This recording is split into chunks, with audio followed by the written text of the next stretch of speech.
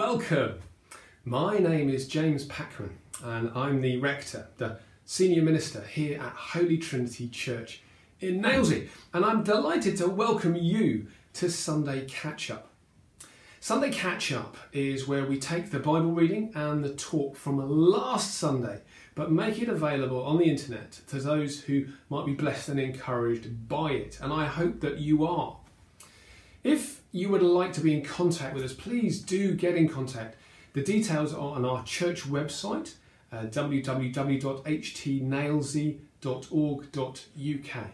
Please let us know if you've got any questions or if there's any way in which we can help you at this time.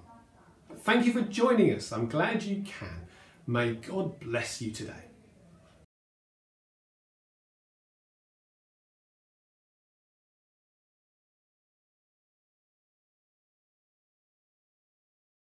The New Testament reading this evening is from 1 Corinthians chapter 15, verses 50 to 58, and you can find it on page 1157 of the Church Bibles. I declare to you, brothers and sisters, that flesh and blood cannot inherit the kingdom of God, nor does the perishable inherit the imperishable. Listen, I tell you a mystery. We will not all sleep, but we will all be changed. In a flash, in the twinkling of an eye, at the last trumpet. For the trumpet will sound, the dead will be raised imperishable, and we will be changed. For the perishable must clothe itself with the imperishable, and the mortal with immortality. When the perishable has been clothed with the imperishable, and the mortal with immortality, then the saying that is written will come true. Death has been swallowed up in victory. Where, O death, is your victory? Where, O death, is your sting? The sting of death is sin, and the power of sin is the law. But thanks be to God, he gives us the victory through our Lord Jesus Christ. Therefore, my dear sisters and brothers, stand firm. Let nothing move you. Always give yourselves fully to the work of the Lord, because you know that your labour in the Lord is not in vain. And now a prayer for James and for ourselves. Dear, loving and compassionate God, please be with James as he passes on your message for us tonight. Help us to believe the truths that are taught to us now and to consider how they might make an impact in our lives this week. In the name of the Child of Bethlehem, our Saviour, Emmanuel. Amen.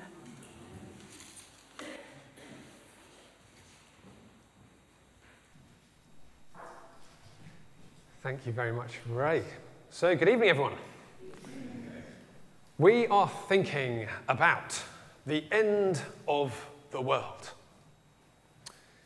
Some people think the end of the world will come really soon. Other people think it was the end of the world when we lost the football last night. I'm not talking about that sort of end of the world. But I have got a big question for you this evening. And that question is, what do you think is most likely to happen first? Jesus will come again, or you will die? Now, I'll tell you the answer. Because the Bible tells us the answer. The Bible tells us we don't know. Nobody knows whether Jesus is going to come first or whether we will die first. There's no way of knowing. But we do know that one of those will be true for every one of us. That much is certain. But the better question is not when it will happen, but better, will we be ready? That is a much more useful question to ask. This Advent, we've been considering the promises of God in the Old Testament that Christ will come, and then the reality in the New Testament that Christ did come. And today, we're considering the promise that Christ will come again. So what does it mean? What does it mean to be ready? Well, for that, best to turn to God's word, which we've done, and we've had read to us some of 1 Corinthians chapter 15. This was a letter that the Apostle Paul wrote to the Christians in Corinth, and chapter 15 is a long chapter. It's worth a read at some point, but if you want the summary, here we go. Because Jesus rose from the dead, we can have confidence that as Christians, we also will rise to eternal life. There we are. I gave it away. And right at the end of the chapter, Paul gets to some of the nitty-gritty, if you like, which is the bit we just had read. And to help us get our heads around it, I'm going to borrow two words that Paul uses, because I think they're two words that get to the heart of what he's saying to us. So I think they'll help us. And so the first word number one, is change. Change. Okay? Now, you and I have a problem. And it is a big problem. And that problem is we're just not in a fit state to live forever. As amazing as our earthly bodies are, and some of the time they are amazing, aren't they? They're not actually built to last. And, okay, you probably know this. I don't need to convince you. Our bodies go wrong, don't they? They gradually get weaker. So if we just took this body we've got here now and put it in the new heavens and the new earth, it wouldn't last long. And there wouldn't be much point. God has a better plan. He wants to change you. Let's remind ourselves how Paul puts this. I'm reading from chapter 15 of 1 Corinthians. I'm going to start at verse 50. He writes, I declare to you, brothers and sisters, that flesh and blood cannot inherit the kingdom of God. Nor does the perishable inherit the imperishable. Listen, I tell you a mystery. We will not all sleep, but we will all be changed. In a flash, in the twinkling of an eye, at the last trumpet. For the trumpet will sound, the dead will be raised imperishable, and we will be changed. For the perishable must clothe itself with the imperishable, and the mortal with immortality. Got there. Twice, you probably noticed, Paul said, we will be changed. This is clearly important. Change is an important word, actually, in God's vocabulary when it comes to us. Okay, change is his plan for us. So, let's just remind ourselves. First, his first desire is that we change from rebelling against him to loving him. That's what happens when we become a Christian. That's change number one. God's second desire is that we change in our character to be more like his Son as his Spirit works in us if we work with him and cooperate. That's change number two. His third desire is that we are changed through resurrection to be immortal and live with him forever. That is change number three. God has a lot of change planned for you, which is a problem if you don't like change. But it's important, and it's all good change. And the last part of that change will happen after we've died. Unless we've been paying attention to what Paul has been saying, because it could also happen while we're still alive. Because some people will be sleeping in death when this change comes. Others won't have died. Either way, the change is going to happen for God's children. So I sometimes get asked about things like burial or cremation and whether they're okay. And people wonder and sometimes worry about these things. The answer is yes, it's fine. We don't need to worry about them. I think sometimes people watch too many zombie films and they think that somehow God is going to get all these bodies out of the grave and that's how it's going to work. Well, no, that is not how it works. Whether my body is going to rot in the ground or whether it's going to be cremated doesn't matter, because my flesh and my blood have got to go. God has made that clear. They're no use to me in the new heavens and the new earth. God will clothe me and you with a new, imperishable body. Looking forward to that. So, we will be changed. And this change won't be long and drawn out. It will be in an instant, in a flash. And we will be clothed with a new body that, good news, won't just exist for 100 years and then wear out, or earlier, but will last forever. Fantastic news. So there we are. We will be changed. Now, the second thing Paul is trying to say to us, I think, is, summed up with the word victory. Okay? Victory is our second word. Now, when I say victory, again, try not to think about football. Try not to think about smug French faces or anything like that. Get that out of your head. Because, despite what people say and the rumours, football isn't really a matter of life and death.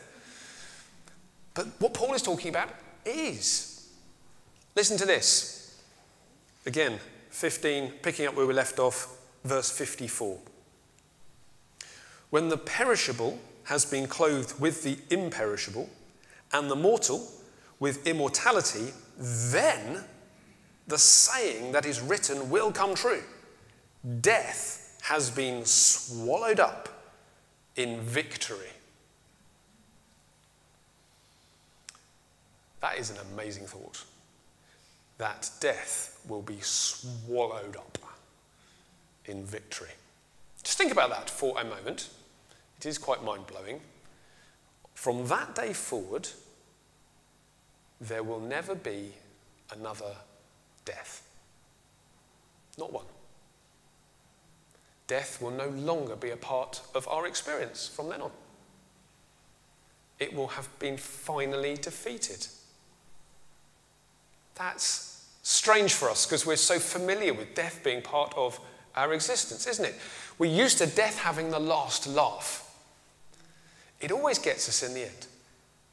But no, not anymore. And Paul gives us this just brilliant picture of this. He describes death as though it's some kind of wasp or scorpion or something like that, but that has lost its sting. Let me read on. Verse 55. Where, O death, is your victory? Where, O death, is your sting? The sting of death is sin, and the power of sin is the law. But thanks be to God, he gives us the victory through our Lord Jesus Christ. I love the picture here. I can relate to it because I don't particularly like wasps. So imagine a wasp that's bothering you. Imagine like maybe in a warmer part of the year, you're having a picnic. Have you ever had one of those picnics where the wasp has basically chased you inside and it's all been disaster? Well, wasps can seriously annoy you, can't they?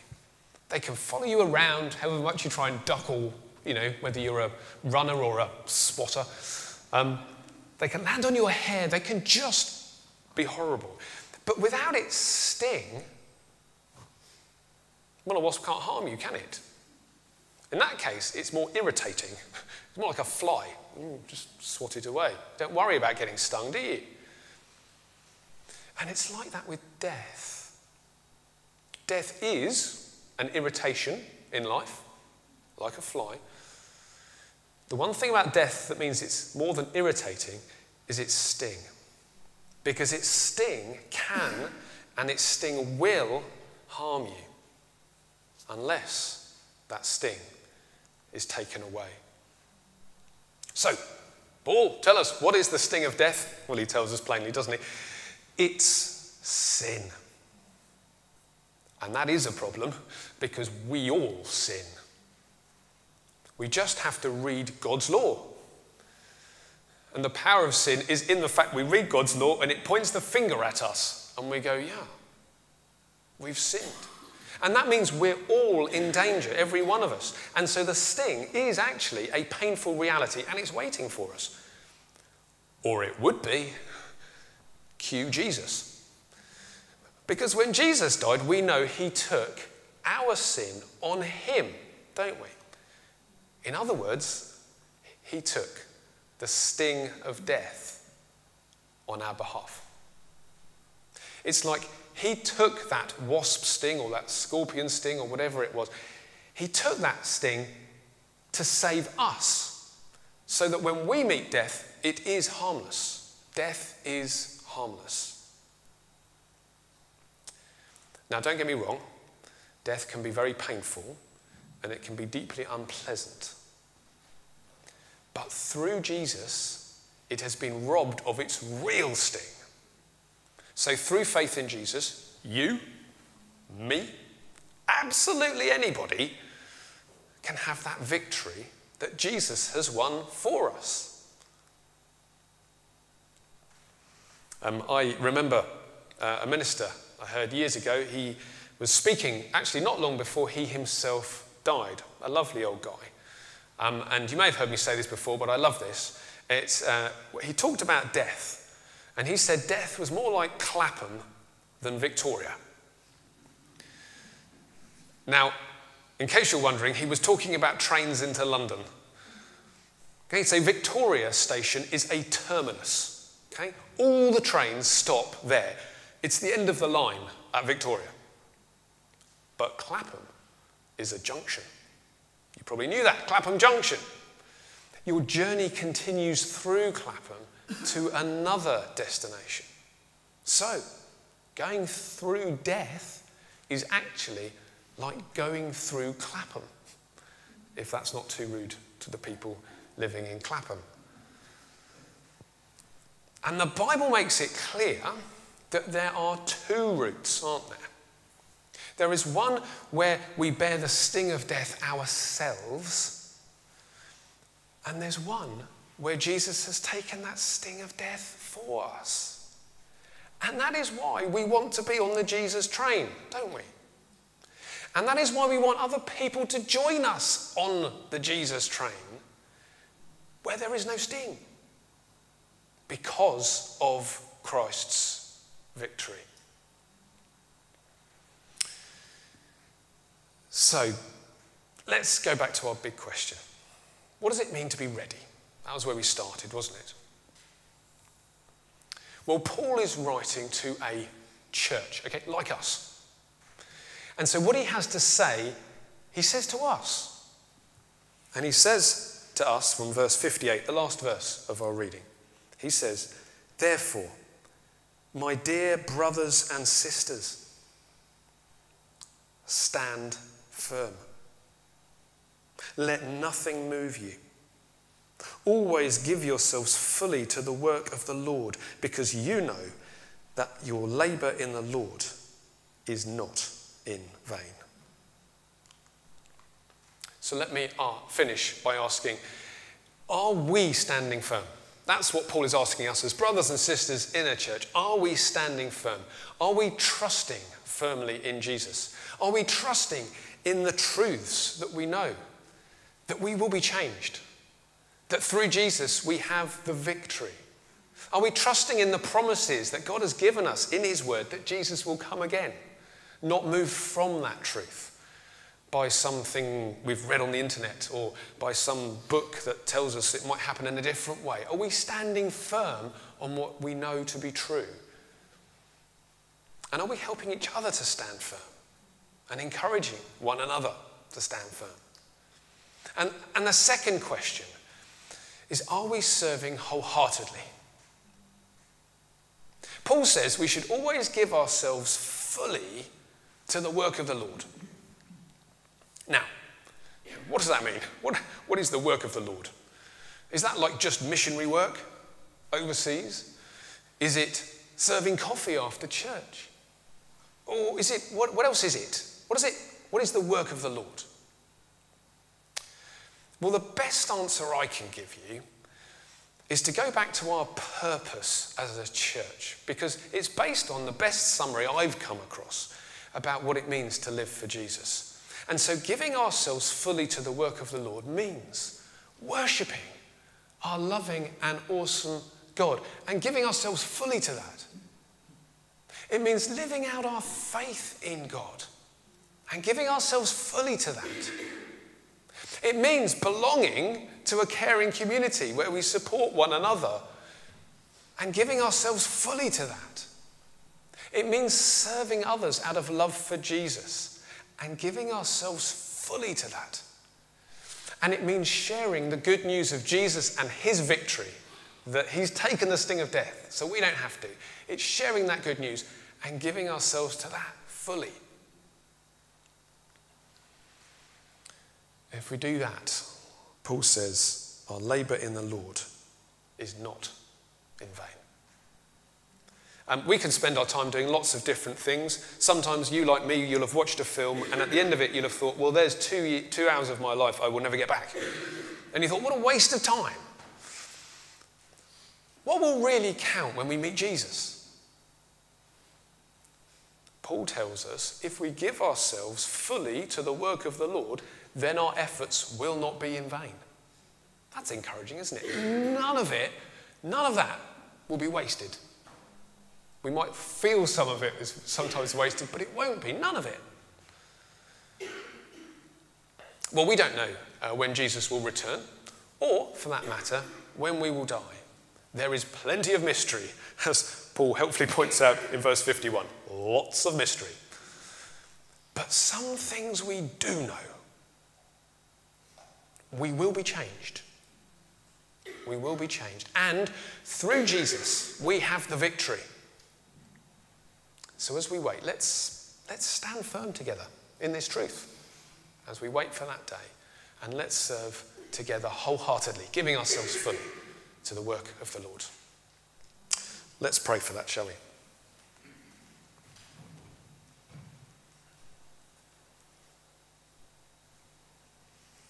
Loving Heavenly Father, we don't really like thinking about death. We find it unsettling sometimes. But it is helpful for us that we're not completely in the dark, that you have revealed some of your plans. And thank you that they can bring us comfort, because we know what awaits us. And I pray, Lord, that you would help us all be comforted by the words that you've written to us. And I pray that we would comfort one another as we encourage one another with these truths. But Lord, as well as being comforted by your word, we recognise we're also challenged by it. We recognise there are challenges there to stand firm and to give ourselves fully to your work. Lord, you know what that means for us. You know where we might be wavering. You know where we might be giving ourselves half-heartedly. Lord, please, would you help us in our weakness to know how together we can honour you by standing firm and giving ourselves fully to your work. I pray this in Jesus' name. Amen.